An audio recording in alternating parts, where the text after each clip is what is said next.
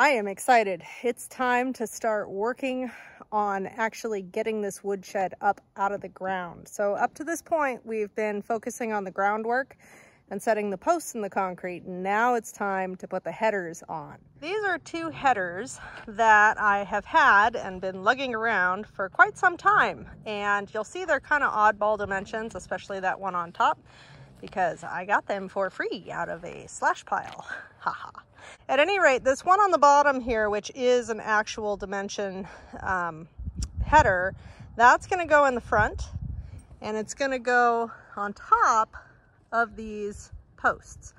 But I'm not quite ready to put it up there yet because I need to build a pocket at the top for that header to rest in that will also give me some wood so that I can secure that header on there without using brackets, which are expensive. So here's my trick. I've got a ton of this 2x4 material that came from the horse barns that I dismantled for this project.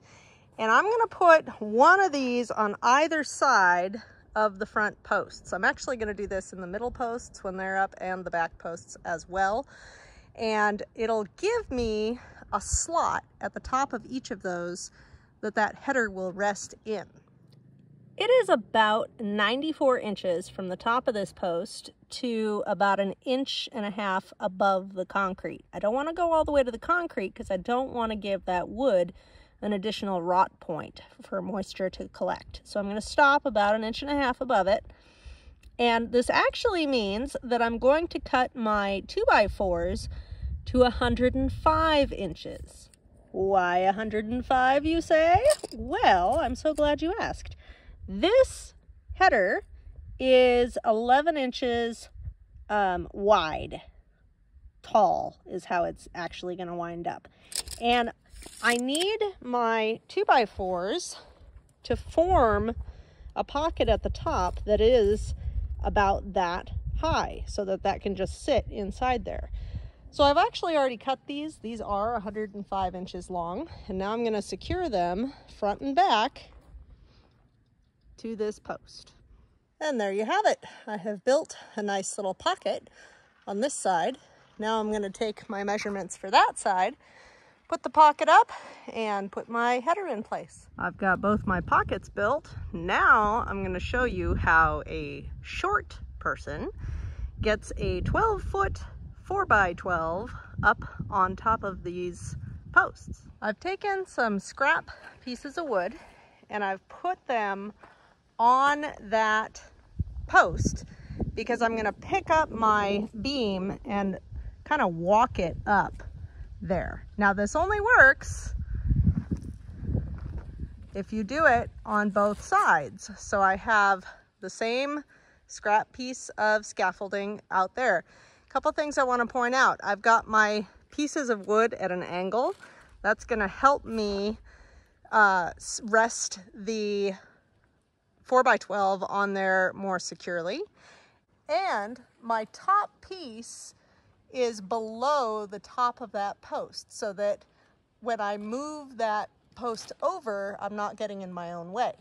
Now these pieces are also farther apart than my 4x12 is high, because that way I can easily walk it up the ladder.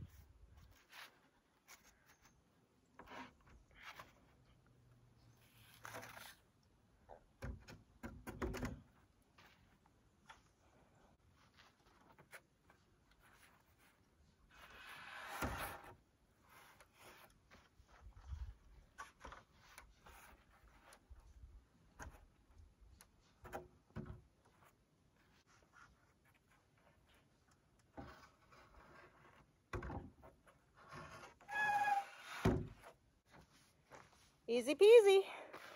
Now, I do have to move that header so that it's sticking out the same on that side as it is on that side, because you can see that there's a little bit of a difference there.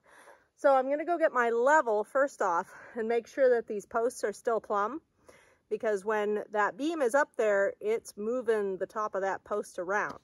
So once I know that everything is plumb, I can start to move the beam and then recheck for plumb and so on and so forth. First things first, I'm gonna get out of my own way by taking off my ladder pieces. Now I'm gonna get up on the ladder and start moving that beam to the right. All right, you can see my ladder's kind of in the middle there. That's because I was getting places a little bit quicker by picking it up from the middle, so I could pick up both sides and slide it a little bit at a time. Now I'm gonna take my tape measure up there and just double check that I'm pretty even on both sides, and then we'll move on to the next pair. All right, we are the same on both sides. And now, just as a check, I put my level up on top to make sure that we're still level. That's looking good. I'm gonna secure these. This is another reason to do it this way. I'm just gonna put like 3 screws at a diagonal down here to secure that in place. I'm going to do that on both sides for both posts, and then it won't go anywhere ever.